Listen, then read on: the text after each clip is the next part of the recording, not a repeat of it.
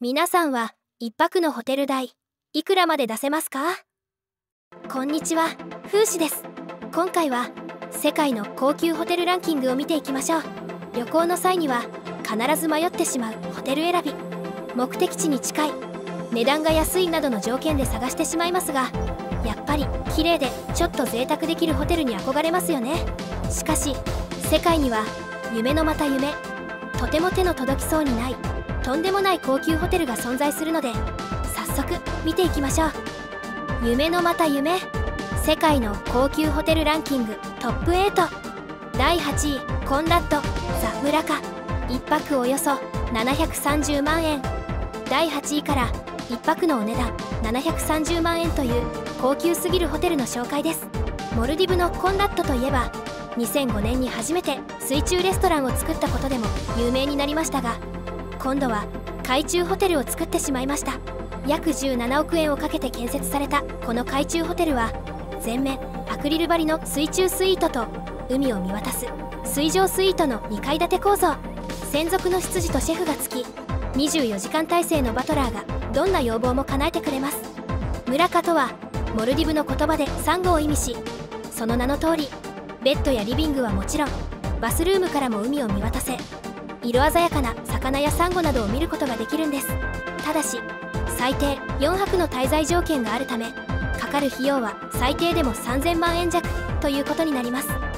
第7位、ホテルマルティネスペントハウススイート、1泊およそ775万円。フランス・カンヌにあるホテルマルティネスのペントハウススイートは、改装を終えピエール・イブ・ロション氏がまるで映画のシーンのようにデザインし、これまでにない世界観を追求した超豪華スイート。1250平方メートルもの広さを誇るこのスイートはヨーロッパ最大級のお部屋です。ホテルの最上階に位置し、独特な木製パネルのパノラマテラスからカンヌ湾の素晴らしい景色を眺めることができます。また4つのベッドルームのそれぞれにキングサイズのベッド、独立したリビングとダイニングルーム、大理石のバスルーム、トルコ式バス、テラスには専用ジャグジーがあり、さらにあのピカソとマティスの作品がスイートの壁を飾っていると知ると、皆さん驚くでしょう。第6位、フォーシーズンズタイワーナーペントハウス、1泊およそ875万円。アメリカ・ニューヨークにあるフォーシーズンズホテルのタイワーナーペントハウスは、ホテルの最上階52階を丸々使用した超豪華スイートです。このスイートは設計と建設に7年を要し、5000万ドルもの費用がかかりました。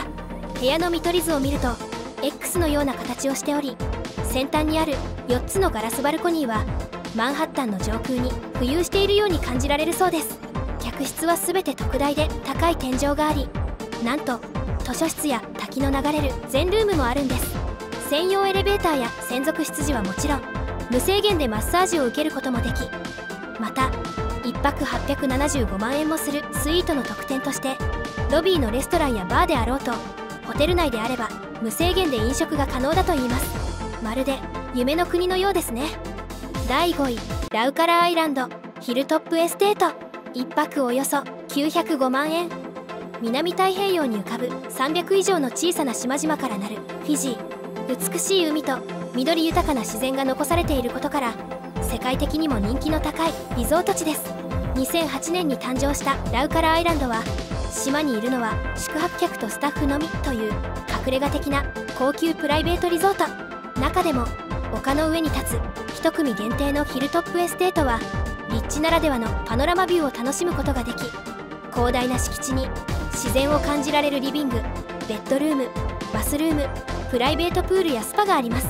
905万円という宿泊料金には、全ての食事や飲み物、リゾート内でのアクティビティが含まれており、なんとゲスト専用プライベート機でフィジー本島への送り迎えもあり、運転手付きのロールスロイスで街全体を観光することもできるんです。8人まで宿泊することができるので、友人や家族と最高の時間を過ごすことができますね。第4位、ザ・マークペントハウス、1泊およそ1090万円。ついに1泊のお値段1000万円を超えてしまいました。ザ・マークホテルはマンハッタンにある高級住宅街として知られるアッパーイーストサイドの静かで落ち着いた場所に建てられており、セントラルパークへは1ブロック、メトロポリタン美術館やグッゲンハイム美術館へも徒歩圏内に位置する最高級ホテルです。最上階2階分を使用したペントハウスはベッドルーム5室、バスルーム6室、暖炉4つ、ウェットバー2カ所、パウダールーム4室、大きなオープンプランのリビングルームがあります。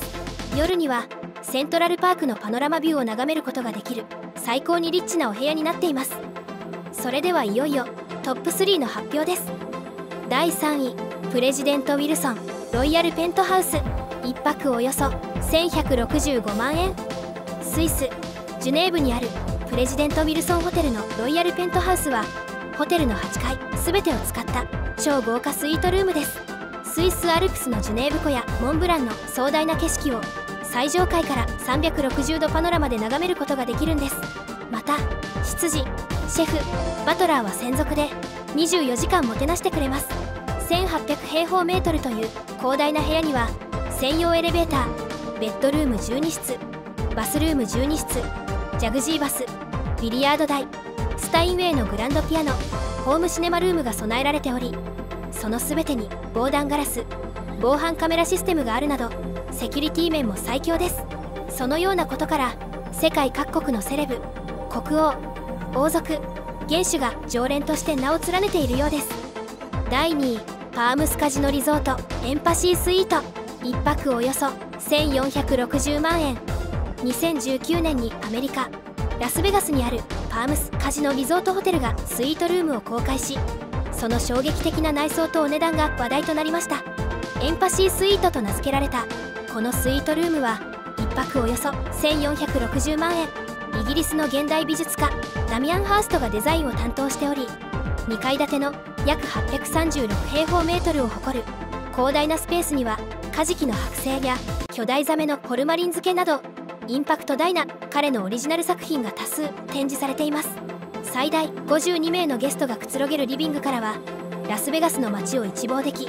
専用プールやバーカウンター、ビリヤード台などの設備もあります。さらに執事は24時間待機しており、送迎も自由、ジムやマッサージも利用可能で、リゾート内で使える1万ドル約146万円分のクレジットもついてくるそうです。第1位、ラバーズディープラグジュアリーサブマリン、1泊およそ2550万円。世界で最も高級なホテルはなんと陸地にはありませんでした。サブマリンの名の通り、潜水艦がそのままホテルになっていて、海底200メートルまで潜り、豪華な客室で海底宿泊が楽しめるのです。しかも驚きなのが、このホテルを利用できるのは1日1組限定だということ。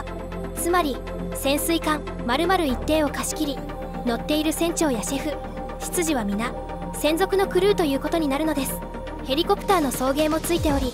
バルバドス、モントセラト、マルティニークやセントなど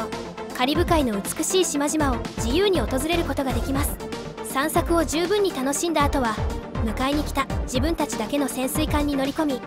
海深くの宿泊場所へと向かうのです。潜水艦内は細部まで究極の贅沢を完備しており、内装や家具も宿泊客の好みに合わせてその都度変更されるという徹底ぶりです。恋人たちのハネムーン向けとして作られた潜水艦内は、薄暗い間接照明やネオンを多数使用し、窓からの景色を楽しめるロマンチックなデザインになっています。1泊2550万円の豪華すぎる海底旅行、2人の忘れられない思い出となるのは間違いないでしょう。ちなみにシーズンだと3000万円を超えるのだとか。以上、夢のまた夢、世界の高級ホテルランキングトップ8でした。いかがでしたか？こんな大金をたった一晩にかけられる、そんな人たちがいるということに驚きました。こういうことを知ると、すぐに1時間でいくらだなどと考えてしまうのですが、第1位のラバーズディープラグジュアリーサブマリンは16時チェックインの10時チェックアウトで考えて1時間142万円でした。1分で2万4000円です。寝れない。ご視聴ありがとうございました。驚愕ランキング、毎週金、土、日18時30分更新。チャンネル登録よろしくお願いします。